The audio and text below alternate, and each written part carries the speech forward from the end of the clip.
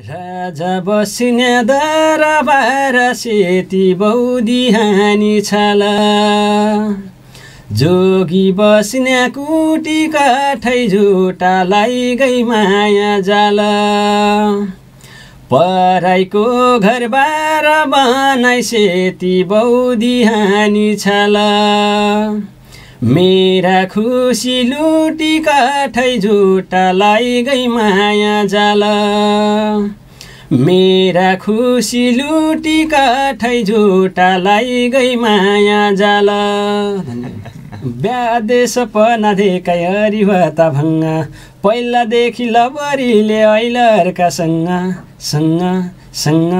हाय सौकार खिचेली यार भाउ खान लागि जेली यार सौकार खिचेली यार भाउ खान लागि जेली यार भाउ खान लागि जेली यार भाउ खान लागि जेली यार। सुरुवात मैले गायनबाटै गरेँ। गायन के हो जस्तो लाग्छ? गायन सबैभन्दा पहिलो कुरा चाहिँ एउटा लक्ष्य नै हो भन्ने जस्तो लाग्छ सर मलाई। किनकि मान्छेले कुनै पनि लक्ष्य बनाइरहेको हुन्छ। जस्तै गायन मैले गीत गाउने लक्ष्य गायक बन्ने लक्ष्य बनाएको छु भनेपछि मैले गीत गाइरहेको छु त्यो नै गायन हो जस्तो लाग्छ। तपाईँको आफ्नो लक्ष्यसँग जोड्नुभयो गायनलाई। सृजना चाहिँ के हो जस्तो लाग्छ? सृजना पनि आफूमा भएको एउटा प्रतिभा नै हो। सृजना पनि अब हामीले कुनै पनि काम गर्दाखेरि पनि सृजनाको नै आवश्यक पर्छ। गीत गाउँदाखेरि पनि सृजना नभएर गीत पनि हुँदैन। त्यही लाग्छ। एउटा हरेक ठाउँमा चाहिने कुरा हरेक ठाउँमा चाहिने। सफलता के हो जस्तो लाग्छ? अब सफलता आफूले गर्दै आएपछि कुनै पनि काम गर्दै आयो भने चाहिँ लास्टमा जो सफल पाउँछ मान्छे। जस्तै मैले आफ्नो सपना गायक बन्ने सपना सानैदेखि नै राखेको थिएँ र अहिले म गायक पनि केही गीतहरू पनि अब गायक भन्दा नि सिकारू गायक भनौँ न होइन गीत निकालिसकेँ। त्यो नै सफलता हो मलाई। किनकि गायक बन्ने मेरो लक्ष्य थियो। सपना पुरा हुनुसँग सफलताको सम्बन्ध छ भन्न खोज्नु भएको जस्तो लाग्यो मलाई। सपना चाहिँ के हो जस्तो लाग्छ? सपनाको प्रसङ्ग उठ्यो पनि मैले सपना नै तपाईँलाई शब्द दिएँ। सपना पनि त्यो नै सपना भनेपछि आफ्नो मैले जुन लक्ष्य लिएर आएको थिएँ त्यो सपना बोकेर आएको थिएँ। त्यो गीत अब गीत सङ्गीतकै कुरामा पनि मैले सपना भनेको पनि त्यही हो जस्तो लाग्छ। आफ्नो सपना पुरा भयो भनेपछि त्यो चाहिँ सपना अब अगाडि पुरा हुने कुरा जो पुरा हुन्छ त्यो मात्रै सपना हो भन्ने तपाईँको बुझाइ हो। एउटा हलुका रूपमा देखिएका कुराहरू सपनाको हुन सक्दैनन्। एउटा जो पुरा गर्नका लागि सङ्घर्ष गरिँदैछ त्यही नै सपना हो भन्ने बुझाइ तपाईँको लाग्यो मलाई। र अन्तिम शब्द तपाईँलाई सङ्घर्ष नै दिए। सङ्घर्ष के हो जस्तो लाग्छ? हाम्रो विमर्शको दौरान सायद सबैभन्दा बढी रिपिटेड वर्ड हुनसक्छ सङ्घर्ष। सङ्घर्ष भनेको मेहनत नै भनौँ होइन। सङ्घर्ष पनि हाम्रो सङ्गीत क्षेत्रमा पनि धेरै नै आवश्यक नै हो। त्यो नभएर त अब सम्भव पनि छैन। सङ्घर्ष भनेको त्यही मेहनत नै हो जस्तो लाग्छ। हाम्रो सङ्गीत क्षेत्रमा पनि एकदमै आवश्यक नै छ। सङ्घर्ष र मेहनतको एकदम नजिकको सम्बन्ध छ तपाईँको बुझाइमा। हस्, लजिकल जवाबहरूका लागि तपाईँलाई धेरै धेरै धन्यवाद। जेठ वैशाख निकालाउँदा चैतका फल्करा भोटका खाया केही भएन ल्याउनी साउनी ठरा भोटका खाया केही भएन ल्याउनी साउनी ठरा। नमस्कार आदरणीय श्रोता दर्शकबिन, कार्यक्रम प्रभात विमर्शको पर्खाइमा बसिरहनुभएका तपाईँहरू सम्पूर्णलाई स्वागत गर्न चाहे। म पदमराज जोशी, प्रविधिमा हुनुहुन्छ नवीनजी र छोटुजी। कार्यक्रम प्रभात विमर्शको आजको श्रृङ्खलामा पनि हामी तपाईँहरूसँग एकजना विशेष अतिथिसँग कुराकानी गर्नेछौँ। पछिल्लो समय तिहारलाई बिदाई गरिसकेपछि एउटा किसिमको उल्लास ऊर्जा हामीभित्र पक्कै पनि यो बिहानीमा रहेको होला। त्यसलाई एउटा किसिमले हामी पनि अर्थपूर्ण बनाउने प्रयास आजको कार्यक्रममा पक्कै पनि गर्नेछौँ। कार्यक्रम प्रभात विमर्शको कुराकानी गर्दाखेरिमा हप्ताको हरेक दिन शुक्रबार बाहेक बिहानीको समयमा 8:30 देखि 9:30 बिचको 1 घण्टाको समयमा लाइभ रहने गर्छौँ। त्यसै गरेर हाम्रो पात्रो लगायतका एप्सहरू दिनेश FM 93.8 मेगाहर्ज र त्यसै गरेर दिनेश कपूरको अफिसियल फेसबुक पेजबाट लाइभ हेर्न र सुन्न सक्नुहुन्छ। यति जानकारी तपाईँलाई मैले गराएर कार्यक्रम प्रभात विमर्शको नियमित श्रृङ्खलाको कुराकानी गर्दाखेरिमा हामी फरक फरक पृष्ठभूमिका व्यक्तित्वहरूसँग कुराकानी गरिरहेका हुन्छौँ। आजको कार्यक्रमलाई पनि त्यही तवरले तपाईँहरूले बुझ्नुपर्ने हुन्छ। हामी प्रभात विमर्शको नियमित श्रृङ्खलामै छौँ। यदि कुराकानी गरे सँगसँगै आजका अतिथिको विषयमा ढिला नगरिकन तपाईँहरूलाई जानकारी गराउँछु। आज हामीसँग विमर्शका लागि हुनुहुनेछ दिल्लीराज जोशी। उहाँ गायक, सर्जक हुनुहुन्छ। उहाँसँग सङ्गीत क्षेत्रमा काम गरिरहँदाका अनुभूतिहरू र सङ्गीत क्षेत्रलाई उहाँले कसरी निहालिरहनु भएको छ, कतिको एउटा किसिमको सङ्घर्ष यो दौरानमा हुँदो रहेछ, अगाडि बढ्दाखेरिमा कस्ता किसिमका सपनाहरू देखिँदा रहेछन्, उहाँको यात्रा के कसरी अगाडि बढिरहेको छ, यावत कुराकानीहरू आजको कार्यक्रममा उहाँसँग गर्नेछु। उहाँसँग विमर्शमा जोडिनुभन्दा पहिला एउटा अनुरोध तपाईँहरूसँग गर्छु म कि फेसबुक लाइभ हेरिरहनु भएको छ भने बढीभन्दा बढी तपाईँहरूका आफन्तहरू साथीहरूसँग सेयर गरेर पक्कै पनि आजको कार्यक्रमलाई सहयोग गर्नुहुनेछ, अर्थात् हामीलाई साथ दिनुहुनेछ भन्ने विश्वास मैले यहाँ प्रस्तुत गरेँ। र सँगसँगै एउटा सुविधा छ, हामीले विमर्श गरिरहेको दौरान तपाईँलाई कुनै जिज्ञासा प्रश्न उठ्यो र हामीले भन्नुपर्ने, हामीले श्रोता दर्शकहरूलाई सुनाउनु पर्ने कुरा केही तपाईँलाई लाग्यो भने त्यहाँ कमेन्टमा सभ्य भव्य बुझ्ने भाषामा लेखिदिन पनि अनुरोध गरेँ। त्यसलाई पनि हामी आजको कार्यक्रमको एउटा विमर्शको पाटोको रूपमा अगाडि बढाउने नै छौँ। र यति कुराकानी सँगसँगै आजको हाम्रो अतिथिलाई भने मैले अब कार्यक्रममा स्वागत गर्न चाहेँ। डिल्ली सर, स्वागत छ कार्यक्रममा। नमस्कार। धन्यवाद सर। आराम हुनुहुन्छ होला? ठिक छु सर, एकदमै ठिक छु। तिहारको आज दोस्रो दिनमा भनौँ, एउटा किसिमको सकिसकेपछिको दिनमा छौँ, कसरी मनाउनु भयो तिहार? अब तिहार भन्दाखेरि चाहिँ सर हामीले एउटा चौतारीसम्म ग्रुप छ हाम्रो, साहित्य ग्रुप। त्यसबाट हिजो र अस्ति चाहिँ भैलो पनि खेलियो। कलाकारहरू, हाम्रो मोडेलहरू, गायकहरू, क्यामेराम्यानहरू सबै मिलेर भैलो पनि खेलियो। एकदमै रमाइलो भयो। रमाइलो हजुर। अब थोरै अब तपाईँको व्यक्तित्वमा मैले केन्द्रित हुन चाहेँ, त्यसपछि अहिलेको स्थिति, वस्तुस्थितिको विषयमा, सङ्गीत क्षेत्रको स्थितिको विषयमा कुराकानी गरौँ नै। तपाईँको जन्म, हुर्काई अनि त्यसपछि अहिलेसम्मको आफ्नो जीवनलाई यसो समराइज गर्नुभयो भने कसरी सम्झिनुहुन्छ? मेरो जन्म चाहिँ पहिला भूमिराज मान्डो गाविस वडा नम्बर 9 फलिडीमा भएको हो। हाल चाहिँ केआइसिङ गाउँपालिका 6 भएको छ। त्यसपछि चाहिँ अहिले हाल चाहिँ बसाइ चाहिँ धनगढी उपमहानगरपालिका वडा नम्बर 6 मोटियारीमा म बस्छु। त्यही हो सर। पढाइ सर म 1 देखि 5 सम्म चाहिँ देवस्थल निमाईमा पढेको। त्यसपछि 6 र 7 भूमिराज माविमा र +2 चाहिँ वासुदेवी उच्च माध्यमिक। त्यसपछि एउटा किसिमको सङ्गीत क्षेत्रको प्रवेशलाई जोड्न चाहे मैले, तपाईँ कसरी चाहिँ सङ्गीत क्षेत्रतिर चाहिँ जोडिन पुग्नुभयो? सङ्गीत क्षेत्र भन्दा सर म सानैदेखि नै गीतहरू गुनगुनाउने। पहिला 14-15 वर्ष नै भयो लगभग। दिपाल रेडियो नेपालबाट चाहिँ एउटा बसिवालो कार्यक्रम आउँथ्यो, त्यसमा पनि 4 चोटि गीत गाएको मैले सानैमै। 13-14 वर्षको उमेर थियो होला त्यति बेला त्यहाँ पनि गाएको। अनि स्कुलहरूमा कार्यक्रम गर्दाखेरि पनि गुनगुनाउने, अलिकति गानाहरू गाउने। त्यो गर्नु हजुर। कुनै प्रतिस्पर्धाहरूमा भाग लिनु? प्रतिस्पर्धामा त्यस्तो भाग लिएको थिएन। एकचोटि पहिला नै, अब ठ्याक्कै डेट चाहिँ मलाई थाहा भएन, दिनेश एफएममा नै एकचोटि देउडा कार्यक्रम थियो। नरेन्द्र जिग्मिसर हुनुहुन्थ्यो सायद, उहाँसँग एकचोटि चाहिँ भाग लिएको थियो, प्रतिस्पर्धामा भाग लिनु भएको थियो। औपचारिक रूपमै अब गीत रेकर्डिङदेखि लिएर अब एउटा सिर्जना गर्ने सवालतिर मैले प्रवेश गर्नुभन्दा पहिला तपाईँलाई एउटा प्रश्न सोधेँ कि एउटा किसिमको सपना त्यो किसिमको पहिल्यैदेखि बचपनदेखि नै थियो कि म सङ्गीत क्षेत्रमा केही न केही भयो भने एउटा किसिमको कन्ट्रिब्युसन गर्छु, एउटा किसिमले आफू पनि स्थापित हुन खोज्छु, त्यो प्रयास गर्छु भन्ने किसिमको थियो सपना पहिल्यैदेखि? गायक बन्ने सपना चाहिँ मेरो पहिलेदेखि नै हो सर। सानोदेखि नै गायक बन्ने सपना हो। म गाई गोरुहरू चलाउन जाँदाखेरि भयो, कार्यक्रमहरूमा भयो, धेरै गाना पनि गाउँथेँ र मैले एउटा गायक बन्नुपर्छ भन्ने सपना चाहिँ सानैदेखिको नै हो मेरो। सानैदेखि? हजुर। तपाईँको पहिलो साङ्गीतिक कोसेली कहिले चाहिँ आयो बजार? मेरो साङ्गीतिक कोसेली 2 वर्ष भयो ठ्याक्कै हजुर, जसमा शब्द सङ्गीत मैले आफै गरेको छु र स्वरमा साथ दिनुभएको छ आदरणीय दिदी शोभा थापा। विशेष डिजिटल रेकर्डिङ स्टुडियोबाट चाहिँ रेकर्डिङ भएको र विशेष मलाई सहयोग गर्नुभएको छ मेरो आदरणीय मामा पदमराज जोशी। उहाँ मलेसियामा हुनुहुन्छ, समाजसेवी पनि हुनुहुन्छ। सुदूरपश्चिमेली नेपाली समाज मलेसिया मुलुकका राज्य समितिका अध्यक्ष पनि हुनुहुन्छ। मलाई उहाँले नै सहयोग गरेर फर्स्ट गीत गाउन बनाउने पनि वातावरण मिलाउने पनि उहाँ नै हो। नाम मेरो नामसँग जोडिएछ। पहिलो साङ्गीतिक कोसेली के थियो? थोरै मेरो पहिलो साङ्गीतिक कोसेली चाहिँ झुटा लागे माया चाल भन्ने थियो, देउडा गीत। त्यसमा मोडेलमा भीम खड्का सर हुनुहुन्छ र पशुपति खनाल बहिनी हुनुहुन्छ। थोरै गुनगुनाउन।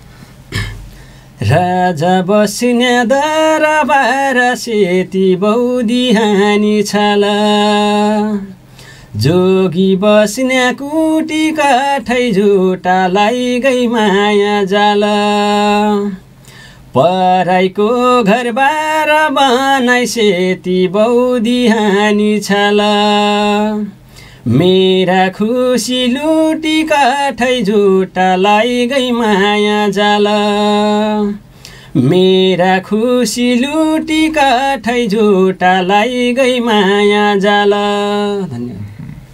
एउटा किसिमको यो साङ्गीतिक क्षेत्रतिर एउटा किसिमको काम गरिरहँदा एउटा अनुभूति बटुल्न खोजिरहँदा एउटा अनुभूति एउटा पक्कै पनि प्राप्त गरि नै सक्नु भएको होला।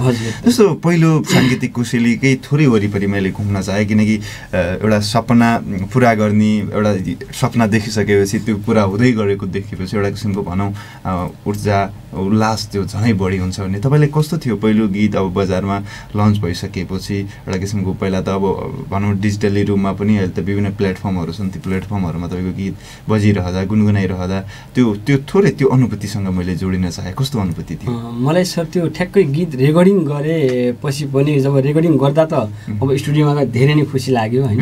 रेकर्डिङ भयो, मिक्सिङ भएर आयो, बाजाहरू थपिए, झनै खुसी लाग्यो। जस्तै बजारमा आयो, सुटिङ भयो, त्यो पनि धेरै खुसी नै भयो। जुन दिन युट्युब च्यानलमा आएर युट्युब च्यानलमा हाम्रो भिडियो सार्वजनिक भयो, गानाहरू सार्वजनिक भयो, त्यो दिन मेरो सपना चाहिँ ल पुरा भयो भन्ने चाहिँ अनुभव भएको थियो। हजुर होइन, एउटा किसिमको एउटा लगाव सङ्गीत क्षेत्रतिरको त्यो लगभग गरिराख्यो भने पुरा हुन्छ जस्तो हुने रहेछ भन्ने तपाईँ बाहिर पनि बस्नुभयो होइन? भारत बस्नुभयो, कति वर्ष जति बस्नुभयो? म 6-7 वर्षसम्म भारत बस्नु। हजुर, पन्जाब। थोरै त्यहाँको अनुभव, त्यहाँ भारत बसेर एउटा सङ्गीत क्षेत्रमा काम गर्छु भन्ने सपना बोकिरहँदाको एउटा चुनौतीहरूतर्फ पनि थोरै मैले तपाईँलाई जोड्न चाहेँ। तपाईँले भारत बसिरहँदैखेरिमा साङ्गीतिक क्षेत्रमा काम गर्न खोज्नुभयो, कोसिस त्यो गर्नुभयो, त्यो थोरै मैले जोडिदिन अनुरोध गरेँ। त्यो कसरी जोडेँ? मेरो यो फर्स्ट गीत पनि मैले भोकल भारतबाट नै गरेको सर, पन्जाबबाट। त्यहाँ वातावरण पनि अब त्यो इन्डियाबाट अब जस्तो भए पनि नेपालको जस्तो वातावरण चाहिँ हुँदैन, किनकि अब उनीहरूलाई ट्र्याक नै थाहा हुँदैन, नेपाली गीतको ट्र्याक नै थाहा हुँदैन सुरुमा चाहिँ, बिट मिलाउन पनि थाहा हुँदैन। त्यही पनि आफ्नै किसिमले गाइन्छ। अब त्यहाँ स्टुडियोहरूमा गइन्छ, नेपाली स्टुडियो हो भने त धेरै सहज हुन्छ। अब इन्डियनहरूको स्टुडियो हुन्छ, त्यसमा चाहिँ अलिकति गाह्रो नै हुन्छ।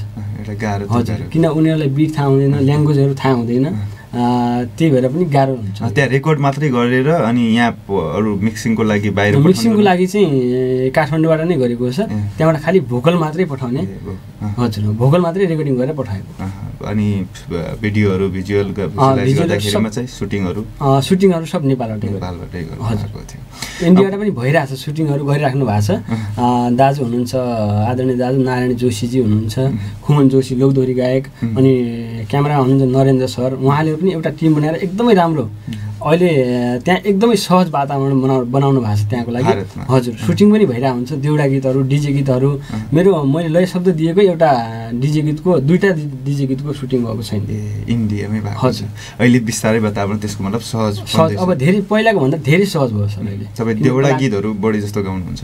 देउडा गीत गाउँछ। देउडा प्याटर्न गायो। देउडाको माहौल चाहिँ कस्तो पाउनुहुन्छ थोरै यो? अब किनकि तपाईँले गाइरहँदाखेरिमा फेरि पश्चिमतिर त सबै देउडा प्रेमी नै छन्, त्यही पनि अहिलेको समयमा त देउडालाई भनौँ राष्ट्रिय स्तरकै रूपमा हेर्ने त्यो एउटा दृष्टिकोण बनिसक्यो। राष्ट्रबाट नै हरेक अहिले त भनौँ नयाँ नयाँ फिल्ममा सुदूरपश्चिमको भाषा मिलाइएन भनेपछि के न के छुट्यायो भने जस्तो त्यो किसिमको महसुस हुने वातावरण भएको देख्न सकिन्छ। यसमा तपाईँहरू सबैको योगदान त छँदै नै छ। त्यही पनि अझ तपाईँ आफैले पनि यो माहौल हेरिरहँदाखेरिमा कस्तो पाउनुहुन्छ? अब माहौल भन्दा पनि सर कस्तो छ भनेपछि हाम्रो पहिला कस्तो देउडा गीत भन्ने पूर्वतिर कसैले पनि सुन्थेन, काठमाडौँसम्म पनि पुग्न धेरै गाह्रो छ भनौँ न। काठमाडौँसम्म पनि पुगेर सुदूरपश्चिममै गाइने गीत हो। अहिले चाहिँ देशभरि नै पुरै देउडा गीतले नाम लिइरहेको हुन्छ। पूर्वको मान्छेहरू पनि देउडा सुनिरहेको हुन्छन्, गाइरहेको हुन्छन्। गायिकाहरूले पनि धेरै लिगाएको छ। टिका पुन दिदी, पूर्णकला विशेष दिदी, विष्णु माझी दिदी भए, सबै राष्ट्रिय कलाकारहरूले नै देउडा गीत गाइरहेको हुन्छन्। त्यही भएर किनकि हाम्रो देउडाले पनि उहाँसम्म पुग्नु भनेको धेरै ठुलो कुरा। अग्रज कलाकारहरूले उहाँसम्म पुर्याउनु भएको छ, त्यसको लागि एकदमै खुसी पनि लाग्छ सर, एकदमै राम्रो कुरा पनि हो। अर्को कुरा के छ भने देउडामा अलिकति छाडापन पनि ल्याउनु भएको छ। अब शब्दहरू छाडा हाल्ने प्रयोग गर्ने त्यो चाहिँ एकदमै गलत हो र देउडा गीतलाई त्यहाँसम्म पुर्याउनु भएको छ। एकदमै राम्रो हाम्रो संस्कृतिलाई बचाइराख्नुपर्छ। हामीले सुदूरपश्चिममा मात्रै नभएर पुरै देशमा विश्वमा चाहिँ चिनाउनुपर्छ हाम्रो देउलालाई भन्ने हो तपाईँको। आदरणीय श्रोता दर्शकबिन, आजको दिनमा हामी कुराकानी गरिरहेका छौँ दिल्लीराज जोशी। उहाँ गायक सर्जक हुनुहुन्छ। उहाँको व्यक्तित्वमा केन्द्रित रहेर र एउटा उहाँले साङ्गीतिक यात्रा सुरु गर्दाको दौरानको विषयवस्तुलाई हामीले केन्द्रबिन्दु बनाएर विमर्श गऱ्यौँ। अबको समयमा एउटा छोटो कमर्सियल ब्रेकतर्फ जोडिन्छौँ। त्यसपछि फेरि विमर्शको लागि फर्किने नै छौँ। सुन्दै गर्नुहोस् दिनेश एफएम। महिन्द्रा महिन्द्रा यही माटोमा सुवास छ, खजाना यही। 7 वर्षको लागि 7% छुट, 7 वर्षसम्म 9 फ्री सर्भिसिङ कुपन्स, बिग बाइक्समा 35,000 सम्म क्यासब्याक। किसान trading concern private limited, Dhangadhi 2 Kailali. Phone number 091 521 242 9858 48 9001।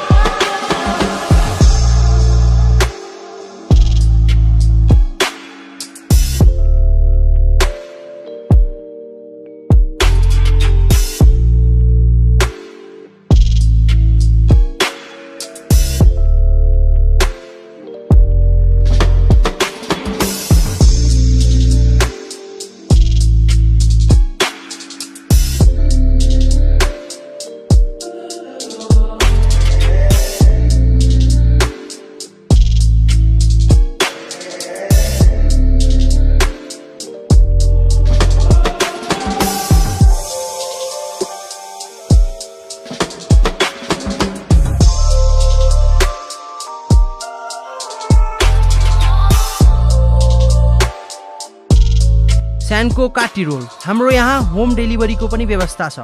Download स्यानको app and getting exciting prices available in Google play store.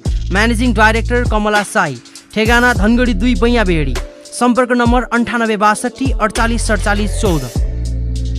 Dashain Tihar र छठ पर्वको उपलक्ष्यमा क्यासियो घडीमा 12% छुट।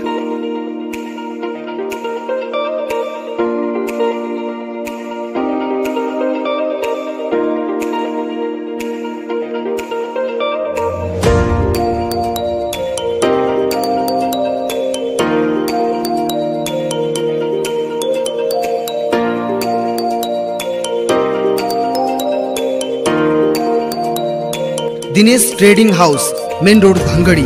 सम्पर्क फोन नम्बर 091 521 392।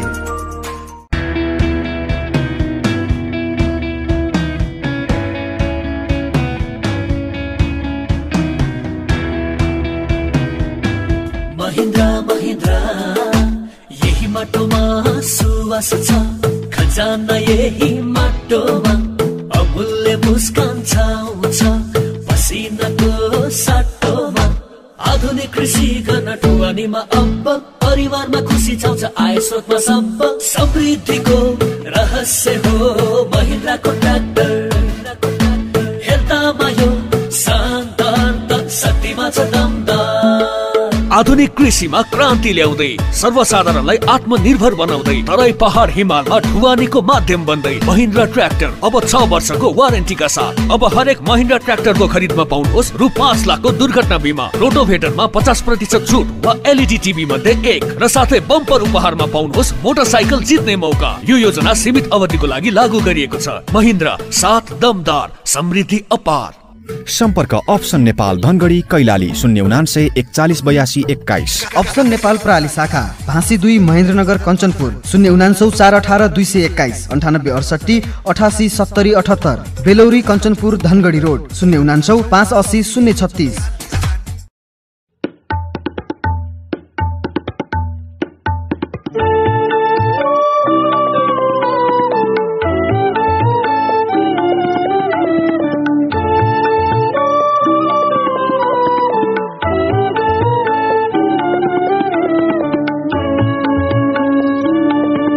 नयाँ रहर नयाँ अफर, बडा दशैंको बडा अफर। कुनै पनि ल्यापटप खरिदमा पाउनुहोस् आकर्षक उपहार।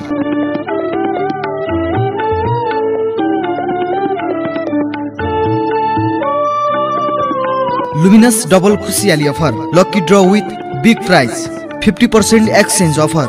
यो बडा दशैं र दीपावली अब डबल खुसियाली।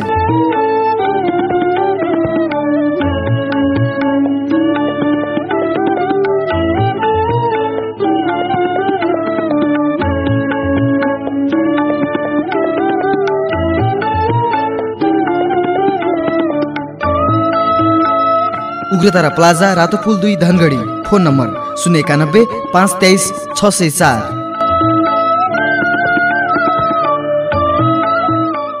सारथी अस्पताल प्राली, धनगढी, कैलाली।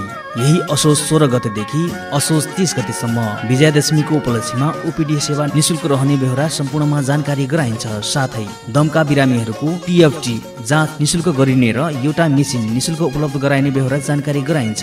हाम्रा सेवाहरू इमर्जेन्सी सेवा 24 घण्टा, ओपिडी सेवा, हेमाटोलोजी डाक्टरद्वारा सिकल सेलको ओपिडी प्रत्येक महिनाको चौथो शनिबार, हाड जोड्ने र नसा प्रत्येक दिन, स्त्री तथा प्रसुति ओपिडी प्रत्येक दिन, बाल रोग विशेषज्ञ प्रत्येक दिन, कन्सल्टेन्ट फिजिसियन ओपिडी प्रत्येक दिन, ENT ओपिडी प्रत्येक महिनाको दोस्रो र चौथो शनिबार, डर्मा ओपिडी प्रत्येक महिनाको दोस्रो र चौथो शनिबार, मानसिक रोग साइकेट्रिक ओपिडी प्रत्येक दिन, मुटु विशेषज्ञ ओपिडी सेवा प्रत्येक महिनाको चौथो शनिबार, पेट, छाती, मुटु जनरल ओपिडी प्रत्येक दिन, सर्जरी सेवा प्रत्येक दिन, general surgery, gyno surgery, ENT surgery, हाड जोड्ने सर्जरी।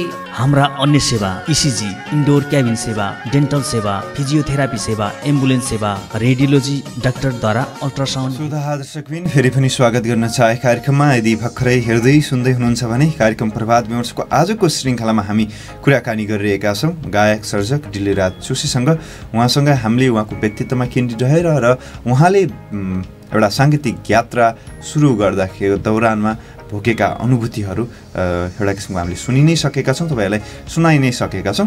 अबको समयमा भने हामी उहाँले थप आगामी योजनाहरू के बनाउनु भएको छ, यो बिचको दौरानमा कति किसिमको साङ्गीतिक कस्तो किसिमको साङ्गीतिक कुशलीहरू बजारमा ल्याउनु भयो, 2 वर्षको एउटा यो छोटो अवधिमा पनि उहाँले आफूलाई स्थापित हुनका लागि कस्तो किसिमको प्रयास गर्नुभयो, यी यावत कुराकानीहरू उहाँसँग म गर्नेछु। ढिला नगरिकन फेरि पनि डिलेराज सरलाई स्वागत गर्न चाहे। डिले सर, फेरि पनि स्वागत छ कार्यक्रममा।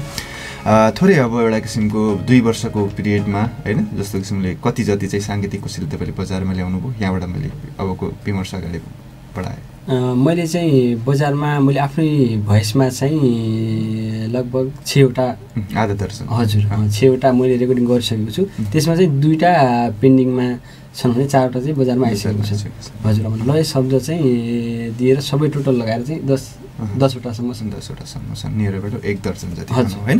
एउटा किसिमको यो यसमा स्थापित हुनका लागि तपाईँलाई आफूलाई कस्तो लाग्छ, कतिको सङ्घर्ष छ? एउटा अन्त अहिले देउडामा एउटा किसिमको स्थापित भइसकेपछि धेरैले आर्थिक पार्जनदेखि लिएर सबै कुरा साङ्गीतिक क्षेत्रबाट पनि गरेर आएको देख्न सकिन्छ। हुन त अब यो कतिको चुनौतीपूर्ण छ यसमा हामी विमर्श गरौँला नै। तपाईँ आफूले चाहिँ कस्तो देख्नुहुन्छ, कतिको चाहिँ सङ्घर्ष लाग्ने जस्तो देख्नुहुन्छ? सङ्घर्ष अवश्य नै छ सर, किनकि अब रेकर्डिङदेखि लिएर गाना बनाउन, लय शब्द बनाउन त्यति सजिलो चाहिँ छैन। त्यही पनि कस्तो हुन्छ भने सङ्घर्ष अब सहज बनाउने र असहज बनाउने त्यो चाहिँ आफ्नो हातमा हुन्छ। किनकि अब मेहनत गऱ्यो भने चाहिँ सहज नै छ। अब त्यति ल मैले गाना गाउँछु, रेकर्डिङ गर्छु ल भने हावातालमा गऱ्यो भने चाहिँ त्यो चाहिँ अब सम्भव नै भएन। राम्रोसँग मैले गर्छु ल भनेर मेहनत गर्छु भने चाहिँ सहज नै लाग्छ मलाई। तपाईँको सङ्गीत क्षेत्रतिर आउनुमा त्यस्तो केही घटनाक्रमहरूले तपाईँले प्रभावित पार्यो या कसैलाई देखेर आउनुभयो? यो थोरै यो विषयमा चाहिँ चर्चा परिचर्चा गरौँ जस्तो लाग्यो मलाई अबको क्रममा। के भन्नुहुन्छ, कसरी चाहिँ तपाईँ साङ्गीतिक क्षेत्र अब एउटा किसिमको पहिला त एउटा किसिमको खुबी त छँदै थियो, एउटा चाहना चासो त भयो नै, तर औपचारिक रूपमै एउटा आफैले पनि लगानी खोजेर होइन साङ्गीतिक बजारमा साङ्गीतिक कुशली बजारमा ल्याइरहँदा एउटा किसिमको जो चुनौतीहरू जो फेस गर्नुपर्ने हुन्छ होइन म गर्छु भन्ने त्यो किसिमको आँटका लागि त के न के चिजबाट प्रभावित भएको भनेर पनि भन्छन् धेरै जस्तो। त्यसले तपाईँलाई मैले यो प्रश्न गरेँ कि केबाट चाहिँ तपाईँ प्रभावित हुनुभयो? प्रभावित भन्दा नि मैले अब पहिला अग्रजहरूका गीतहरू सुन्थेँ होइन। मैले त्यही भएर चाहिँ मैले गायक नै बन्नुपर्छ भन्ने मेरो लक्ष्य नै गायक बन्नुपर्छ भन्ने हो। घटनाहरू चाहिँ त्यस्तो केही छैन, घटनाक्रम चाहिँ त्यस्तो छैन, तर एउटा अग्रजहरूलाई देखेर नै तपाईँ साङ्गीतिक क्षेत्रतिर प्रवेश गर्नुभएको। त्यसपछि अरू एउटा बजारमा आएको अरू कोसेली थोरै गुनगुनाइदिन मैले अनुरोध गरेँ। कुन कोसेली चाहिँ तपाईँ आफूलाई पनि मन परेको अनि देन थोरै एउटा किसिमको यसले चाहिँ मलाई स्थापित गर्नलाई चाहिँ सहज गरिरहेछ भन्ने लागेको छ? मेरो दोस्रो चाहिँ ल्याउने साउने ठर्रा जुन चाहिँ एउटा ल्याउने साउने ठर्रा भन्ने थिएको चाहिँ अलिकति उ छ, त्यो चाहिँ एकदमै सन्देशमूलक गीत पनि हो। किनकि एउटा परिवारमा झगडा भएको, श्रीमान श्रीमती बिच झगडा भएको र श्रीमती तनाव भएर माइततिर गयो, श्रीमानलाई छोडेर माइत गएको त्यसमा कहानी चाहिँ देखिएको छ। त्यसमा चाहिँ स्वर मेरो र आदरणीय दिदी गौरी भट्टजीको रहेको छ र शब्द मेरो आदरणीय मामा पदमराज जोशीजीले गर्नुभएको छ। लय चाहिँ मैले आफै गरेको छु भनौँ। त्यो गीत थोरै जेठ वैशाख निकालाउँदा चैतका फल्करा, चैतका फल्करा, भोटका खाया केही भएन ल्याउनी साउनी ठरा, ल्याउनी साउनी ठरा, भोटका खाया केही भएन ल्याउनी साउनी ठरा, ल्याउनी साउनी ठरा।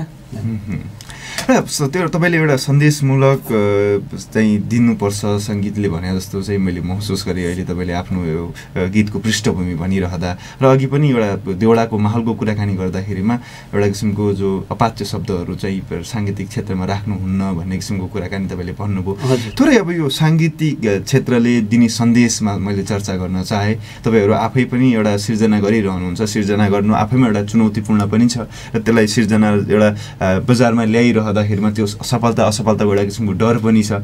फेरि एउटा समाजको चरित्र कस्तो किसिमको गीतहरू समाजले रुचाउँछ त्यसलाई पनि तपाईँहरूले ख्याल गरेर स्थापित हुनका लागि त्यो तरिकाले पनि अगाडि बढ्नुपर्ने एउटा त्यो चुनौतीहरू सहजै देख्न सकिने चुनौतीहरू यी छन्। तर यो सन्देश दिने सवालमा चाहिँ कस्तो रोल सङ्गीत क्षेत्रले खेल्छ, कस्तो प्रभाव पार्छ, तपाईँलाई के लाग्छ?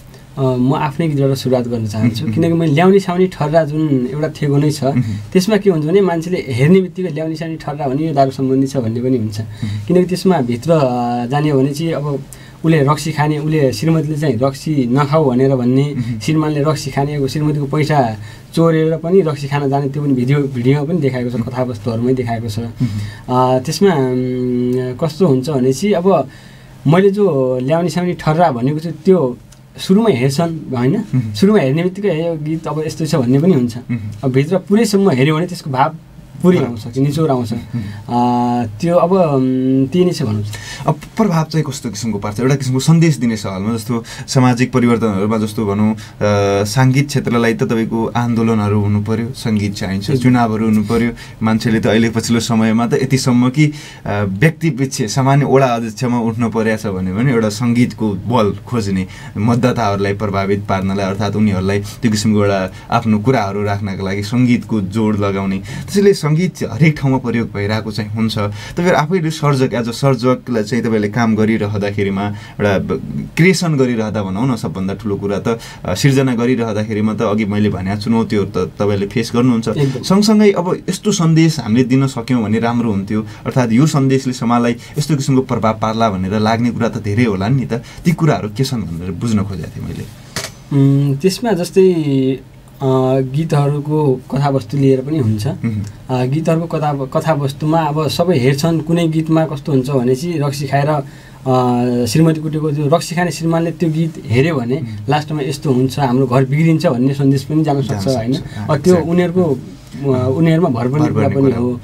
अब कस्तो कसैले रक्सी खान पनि सक्छ, कसैले सुध्रिन पनि सक्छ। त्यो दुईटै पाटो चाहिँ हुन्छ, तर एउटा चेतनामूलक चाहिँ हुनुपर्छन् भन्ने अब हुनुपर्छन् यो मैले जोड गरेँ। अब तपाईँ आफूलाई चाहिँ यो देउडाको कुराकानी गर्दाखेरिमा तपाईँ आफू पनि अगाडि बढ्ने कोसिसमा हुनुहुन्छ, सँगै अगाडि अग्रजहरूबाट एउटा किसिमको सिकाइ तपाईँले पक्कै पनि लिनुभएको होला। हिजोको समय र अहिलेको समय टोटली भनौँ अहिले त डिफ्रेन्ट भइसनै सक्यो होइन, एउटा किसिमको प्रविधिदेखि लिएर हरेक कुराले। त्यसले अबका गीतहरू चाहिँ कस्तो हुनुपर्छन् जस्तो लाग्छ तपाईँलाई? अबका गीतहरू चाहिँ एकदमै छाडा शब्दहरू नभएर एकदमै सन्देशमूलक, जुन कि कुनै घरबार बिग्रेको छ, कुनै देशमा बिग्रेको छ, केही पनि माहौल बिग्रेको छ भने त्यो सम्बन्धी सन्देशमूलक गीतहरू हुनुपर्छ जस्तो लाग्छ। समयको आवश्यकता त्यो हो भन्ने तपाईँलाई एकदम लाग्छ। एउटा किसिमको अब तपाईँले बाहिर बसिरहँदाको अनुभूति थोरै मैले जोड्न चाहेँ। जस्तो साङ्गीतिक सिर्जनाका लागि बाहिरको समाजलाई र यहाँको समाजलाई दुइटैलाई हेरेर सिर्जना गरिरहँदाखेरिमा एउटा किसिमको जटिलता कुन समाजमा चाहिँ तपाईँ पाउनुहुन्छ एउटा क्रिएसनका लागि मात्रै पनि? अब सहज त आफ्नै देश पनि हुन्छ भनौँ सर। बाहिर बस्दाखेरि अब प्रवासमा त कस्तो हुन्छ, बिहानदेखि साँझसम्म ड्युटीमै खट्नुपर्छ, माहौलै भन्दैन। गीतहरू सिर्जना गर्ने लेख्ने त्यो चाहिँ माहौलै भन्दैन। रेकर्डिङ गर्नको लागि पनि गेट पास दिएर ल म यति घन्टामा आउँछु भनेर जानुपर्ने हुन्छ। त्यहाँ पनि आफ्नै ठाउँमा नै एकदमै सहज हुन्छ, त्यहाँ सहज हुँदैन, गाह्रो नै हुन्छ। यो मैले प्रश्न किन गरेको थिएँ भने जस्तो लेखनको लागि होस् या अन्य यावत कुराको लागि होस्, बाहिर बसेर पनि धेरैले ठुलो योगदान भनौँ न, अब देउडाको इन्डस्ट्रीलाई होस् या अन्य साङ्गीतिक इन्डस्ट्रीलाई होला गरिरहेको चाहिँ देख्न सकिन्छ। त्यसैले यो प्रश्न चाहिँ तपाईँलाई मैले गरेको थिएँ, किनकि तपाईँ दुइटै अनुभूति बटुलेको होइन। त्यो कस्तो हुन्छ भने गाना चाहिँ मनमा आइरहेको हुन्छन्, किनकि दुःख गरिरहेको हुन्छन्, पुरै दुःख गरिरहेको हुन्छन्। त्यति बेला गानाहरू चाहिँ एकदमै आउँछन् तर लेख्ने टाइम हुँदैन, रेकर्डिङ गर्न जाने टाइम हुँदैन, अलिकति अप्ठ्यारो नै हुन्छ। त्यो तरिकाले अप्ठ्यारो हुन्छ भन्ने नै हो। आदरणीय श्रोता दर्शकबिन, आजको दिनमा हामी कुराकानी गरिरहेका छौँ डिल्लीराज जोशीसँग। उहाँ गायक सर्जक हुनुहुन्छ। उहाँसँग एउटा किसिमको हामीले थोरै इन्डस्ट्रीलाई विषयवस्तु बनाएर अहिलेको दौरानमा कुराकानी गरिरहेका छौँ र सँगसँगै तपाईँहरूका प्रतिक्रियाहरू हामी हेरि नै रहेका छौँ। फेसबुक लाइभमा हेर्दै हुनुहुन्छ हामीलाई भने त्यहाँ तपाईँलाई आफूलाई लागेका विषयवस्तुहरू कुराकानीहरू राख्न मैले अनुरोध गरेँ।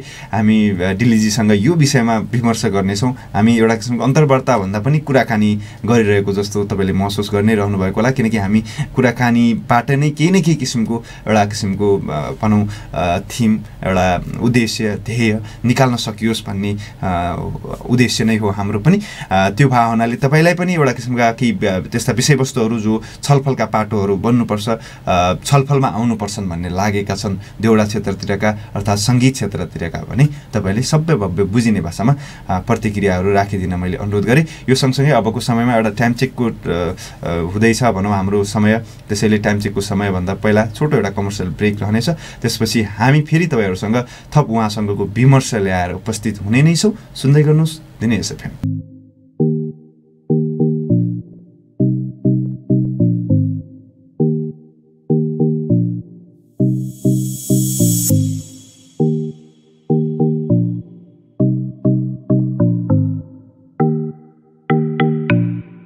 दुई 2078 सालको शुभ दीपावली तथा छठ पर्वको उपलक्ष्यमा हामी हाम्रा ग्राहकवर्ग, शुभचिन्तक, आफन्तजन, स्वदेश तथा विदेशमा रहनुभएका नेपाली दाजुभाइ दिदी बहिनीहरूमा हार्दिक मङ्गलमय शुभकामना व्यक्त गर्दछौँ। हाम्रा विशेषताहरू: पारिवारिक वातावरण भएको बर्थडे हल, birthday party, photoshoot, every Saturday live music र अरू क्याफे भन्दा बेस्ट हस्पिटालिटी र सर्भिस।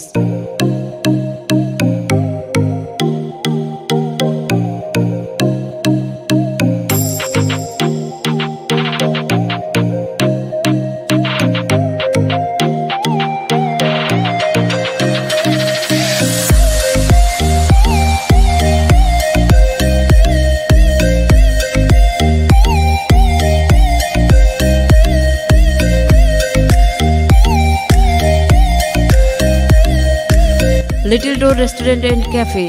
सम्पर्क 9748 22 66 88 र 9849 45 48 06।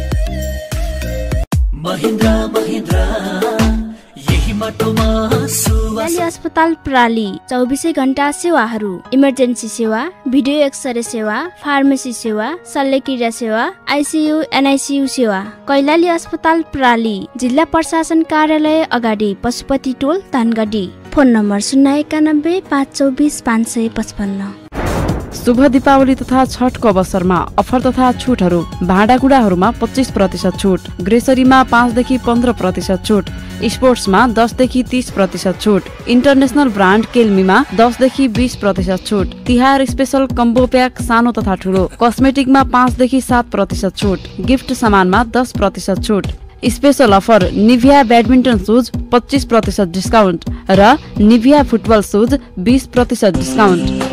जाने होइन त SNS smart, Chaudhary book depot भवन, अस्पताल line, 091 521 250। Sudurpashchimanchal academy, one of the leading educational institutes in Dhangadi. At SPA, I have learned to have a goal. With over 3,000 students studying in the college, surrounded by nature. At SPA, I have learned to have an aim. Library for explorers. World-class R&D lab. At SPA, I have learned to have a vision. Inspiring students to have a goal in life. specified kitchen labs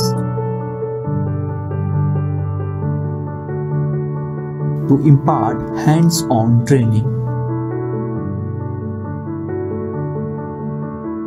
Science is for innovation, which starts from SPA. So I joined SPA. World-class curriculums.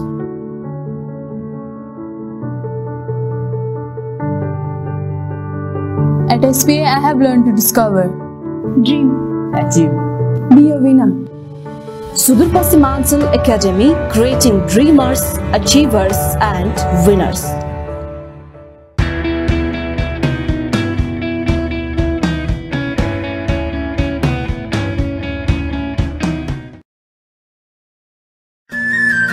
बिरामीहरूका लागि खुसीको खबर। काठमाडौँ, नेपालगञ्ज र भारत जाने झन्झटबाट अब मुक्त हुनुहोस्। जटिल उपचार सेवाको सर्वसुलभ उपचार पनि धनगढीमै गर्नुहोस्। माया मेट्रो हस्पिटल प्राली, चटकपुर 3 धनगढी कैलाली। सम्पर्क 091 416 140।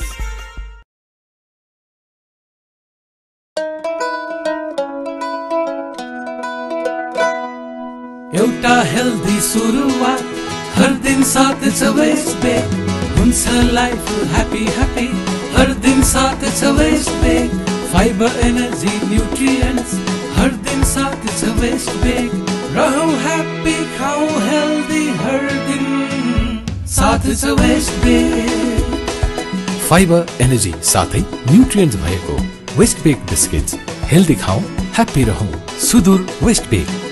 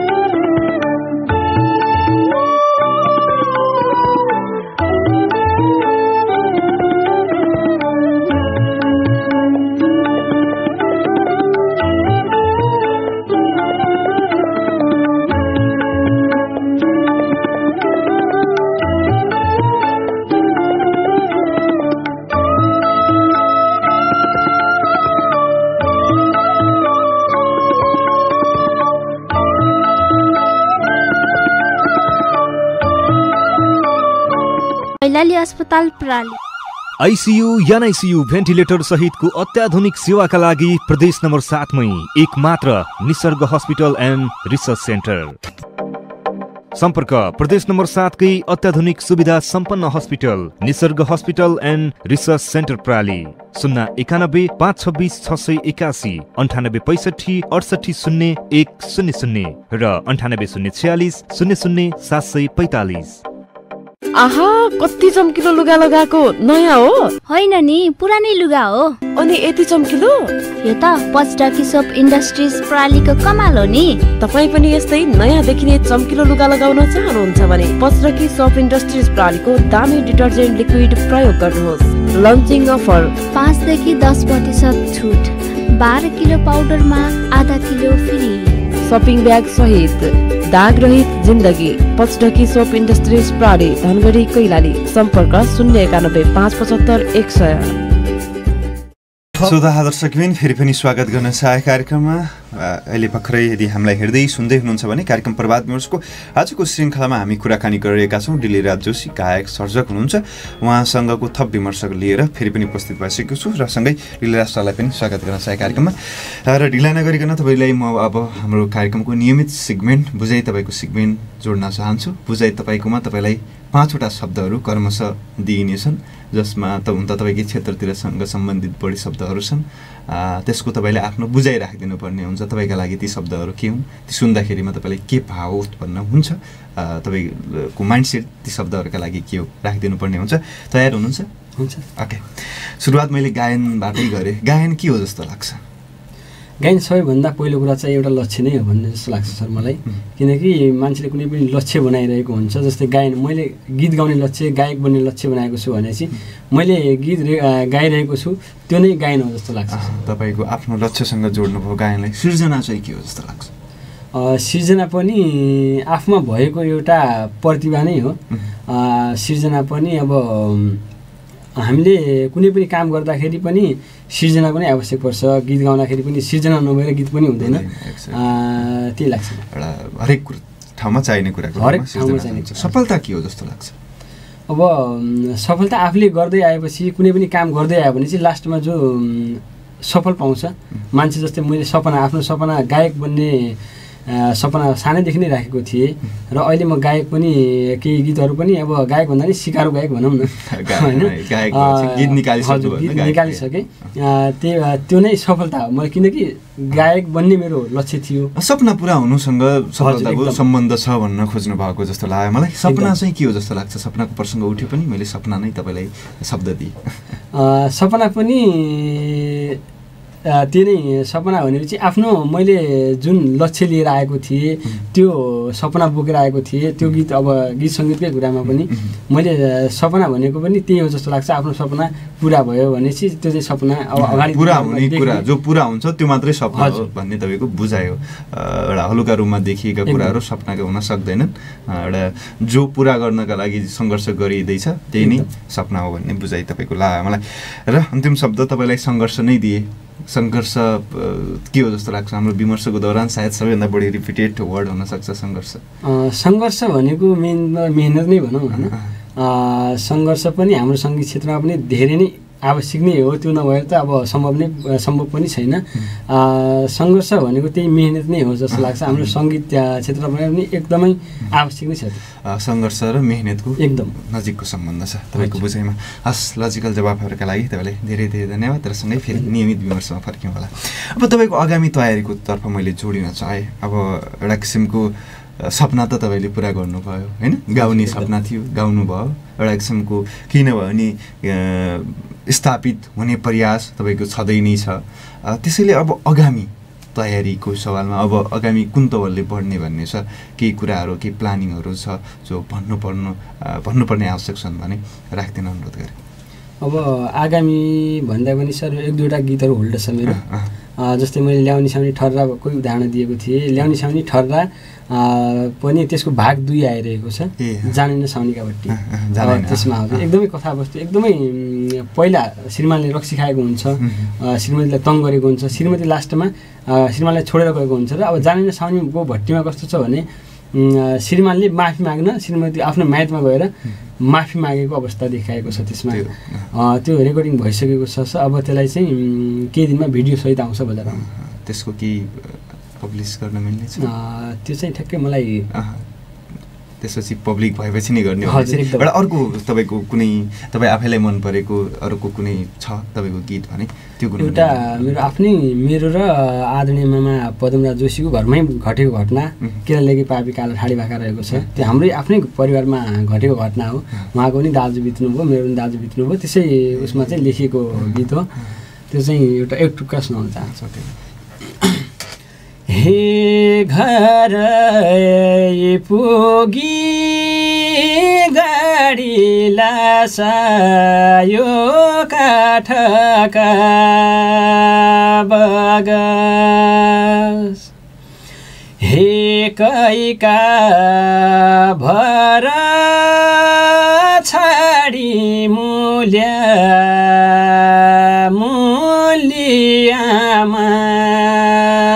बाउलाई, हे कैका भर छाडी मुलियामा बाउलाई।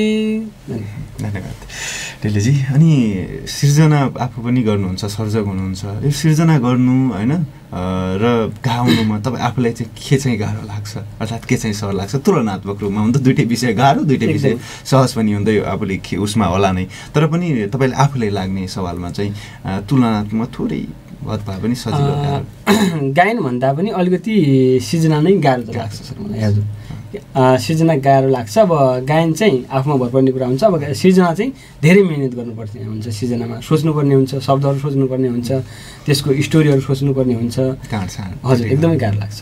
गाँठछाँट पनि धेरै नै होला नि हैन, त्यो किसिमले गाह्रो छ। त्यति गाह्रो भन्दा नि गाह्रो पनि छैन, सजिलो छ। तुलनात्मक रूपमा गाउनु भन्दा तपाईँ आफूलाई लाग्ने प्रसङ्ग गाउनु भन्दा गाह्रो नै छ। अबको एउटा किसिमको थोरै आउने जेनेरेसनको कुरा पनि जोडौँ होला। सँगसँगै हुन त हामीले अझै एउटा किसिमको सङ्घर्ष गर्नु त छँदै नै छ। एउटा अब कुन तवरले अगाडि बढ्नु आवश्यक छ जस्तो लाग्छ सङ्गीत क्षेत्रलाई एउटा किसिमको मुकाममा पुर्याउनका लागि? जुन तवरले अहिले छ यसैलाई टिकाउनका लागि पनि एउटा किसिमको ठुलै सङ्घर्ष चाहिन्छ जस्तो अब मलाई चाहिँ त्यो फिल भइरहेको छ। त्यो म पनि देख्छु बाहिरबाट हेर्दाखेरिमा। तपाईँलाई अबको यही अहिलेकै जुन एउटा स्थिति छ, इन्डस्ट्री सफलतातिर दौडिरहेको स्थितिमा अब यसैलाई टिकाउनका लागि पनि कुन तवरले अगाडि बढ्नु आवश्यक छ जस्तो तपाईँलाई लाग्छ? र नयाँ आउने जो यहाँ सङ्घर्ष गर्न खोजिरहनु भएको छ, स्थापित गर्न खोजिरहनु भएको छ, एउटा जस्तो तपाईँको जस्तै सानैदेखि सपना बोकेर यो क्षेत्रतिर आउन खोज्नु भएको छ, उहाँहरूले चाहिँ के चाहिँ गर्नु आवश्यक छ जस्तो लाग्छ? सबैभन्दा त सङ्गीतलाई अब बुझ्नु पऱ्यो। सबैभन्दा मेन चिज बुझ्नु पऱ्यो होइन। अनि सङ्गीतलाई बुझिसक्यो भने चाहिँ मेहनत गर्नु पऱ्यो। मेहनत गऱ्यो भने चाहिँ अवश्य नै आफ्नो सोचेको कामतिर सपना पुरा हुन्छ भन्नु। पुरा हुन्छ एउटा मेहनत र बुझाइ भयो भने मेहनत पनि बुझाइ पनि सङ्घर्ष पनि सबै हुनु हजुर हुन्छ। हस्, लगभग अन्तिमतिर छौँ। धेरै कुराकानीहरू हाम्रो छुटे पनि होलान्। हामीले विमर्शको गरिरहँदाखेरिमा मैले त विषयवस्तु मात्रै उठान गर्न खोजेको थिएँ, धेरै कुराहरू। केही तपाईँले आफूलाई मैले आजको कार्यक्रमबाट भन्नै पर्छ जस्तो लागेको कुरा केही छ भने त्यो राखिदिन मैले अनुरोध गरेँ। अब खास के हो भने मेरो गीतहरू बजारमा पनि आइसकेको छ। विशेष फिल्म्सबाट पनि छ, एउटा सौकारकी चेली श्रीराम फिल्म्सबाट पनि छ, र मेरो आफ्नै युट्युब च्यानल पनि छ श्रीमस्टा म्युजिक प्राली। त्यसलाई पनि सब्सक्राइब गरिदिनु होला, गीतहरू सुनिदिनु होला, हेरिदिनु होला, प्रतिक्रिया दिनु होला, माया गरिदिनु होला भन्न चाहन्छु। एउटा अन्तिम गीत त बन्छ होला? एउटा मेरो डिजे गीत छ सर, म त्यो सुरु गर्न चाहन्छु, जसमा ऱ्यापमा जगत तिरुवाजी हुनुहुन्छ। लय चाहिँ आदरणीय पदमराज जोशीले नै बनाउनु भएको छ, शब्द चाहिँ मैले बनाएको छु यसमा। एकदमै रमाइलो पनि छ गीत। ठिक छ, अन्तिममा रमाइलो राम्रो। हजुर ब्यादे सपना देखाइ हरिवता भङ्ग, पहिलादेखि लबरीले ऐलरका सँग हाय सौकार खिचेली यार भाउ खान लागि जेली यार, सौकार खिचेली यार भाउ खान लागि जेली यार, भाउ खान लागि जेली यार, भाउ खान लागि जेली यार। एउटा रमाइलो गीतहरू पनि तपाईँको रहेछ। एउटा अन्तिम प्रश्न मैले हुन त अघि तपाईँसँग अन्तिम प्रश्न भनेर भनिसकेको थिएँ। एउटा आम प्रतिक्रियामा मैले त्यो छुट्याएकै जस्तो महसुस भयो, त्यो मैले राखिहालेँ, समय हामीसँग थोरै भएको हुनाले। जस्तो यो आम प्रतिक्रियाहरू चाहिँ कस्तो आउँदो रहेछ? यो तपाईँले जस्तो फरक फरक किसिमको एउटा जस्तो डिजे गीतहरू पनि निकाल्नुभयो, त्यो किसिमको गीतहरू पनि निकाल्नुभयो, कुन गीतहरूमा बढी चाहिँ चासो दिइरहेको अनि बढी रुचाइएको, बढी खोजिएको चाहिँ महसुस हुन्छ तपाईँलाई? अब जस्तै अलि एजेड हुनुहुन्छ, आमा बुवा हुनुहुन्छ होइन, उहाँले चाहिँ देउडा गीतमा नै यो राम्रो छ भन्छन्। जस्तै अब हामी जस्तो केटाहरू छन् होइन, तिनीहरूले चाहिँ डिजे गीतमा एकदमै मन पराउँछन्। त्यो खोजी चाहिँ उमेर समूह अनुसार छ। हस्, डिलिभरी सर समय उपलब्ध गराइदिनु भयो, यसको लागि तपाईँलाई धेरै धेरै धन्यवाद। आगामी दिनको तपाईँलाई धेरै धेरै शुभकामना भन्नुपर्छ। फेरि हाम्रो यस्तै किसिमको एउटा किसिमको जमरको यो किसिमको मिल्दै जाओस्, हामीले यसै विमर्श गर्दै जाउँ। विमर्शको लागि समय उपलब्ध फेरि पनि तपाईँको हुने नै छ भन्ने मेरो एउटा विश्वास राखेँ। हस्, धेरै धेरै धन्यवाद। हुन्छ सर, हजुरलाई पनि धेरै धेरै धन्यवाद। यहाँसम्म तपाईँले मलाई सम्झेर यो कार्यक्रमबाट आफ्ना केही कुराहरू राख्नको लागि सजिलो वातावरण गराइदिनु भएको छ र निम्तो दिनको लागि धेरै धेरै धन्यवाद। र दिनेश एफएम सबै जतिजनाले सुनिराख्नु भएको छ सबैजनाले सेयर गरिदिनु होला, लाइक गरिदिनु होला, च्यानललाई सब्सक्राइब गरिदिनु होला भन्न चाहन्छु। हस्, थ्याङ्क यू। आदरणीय श्रोता दर्शकबिन, आजको दिनमा हामीले कुराकानी गऱ्यौँ गायक सर्जक डिलिराज जोशीसँग। आजको कार्यक्रम तपाईँलाई के कस्तो लाग्यो? तपाईँहरूको सुझाव सल्लाह प्रतिक्रियाको अपेक्षा राखेँ। अहिलेसम्म कार्यक्रम हेरेर सुनेर साथ दिनुभयो, यसको लागि तपाईँलाई धेरै धेरै धन्यवाद। तपाईँहरूका प्रतिक्रियाहरू पनि म अगाडि देखिरहेको छु, यसको लागि पनि तपाईँलाई आभार प्रकट गर्न चाहे। र अहिलेसम्म सबैभन्दा ठुलो कुरा त नियमित रूपमा भनौँ कार्यक्रम हेर्दै सुन्दै आइरहनु भएको छ, यसको लागि तपाईँहरूप्रति मैले आभारी रहनु नै पर्छ। प्रविधिबाट मिठो साथ पाइरहे आजको कार्यक्रमका लागि नवीनजी र छोटुजी, उहाँहरूप्रति पनि आभार प्रकट गर्न चाहे। आज निर्धारित समयभन्दा केही अगाडि नै मैले कार्यक्रमबाट बिदा लिएँ। भोलि फेरि नियमित दिन जस्तै फरक अतिथिहरूसँग कुराकानी गर्नका लागि उपस्थित हुने बाचा राख्दै आजको कार्यक्रमबाट भने मैले पनि बिदा लिएँ। हजुरहरूको सबैको दिन शुभ रहोस्। हस्, नमस्कार।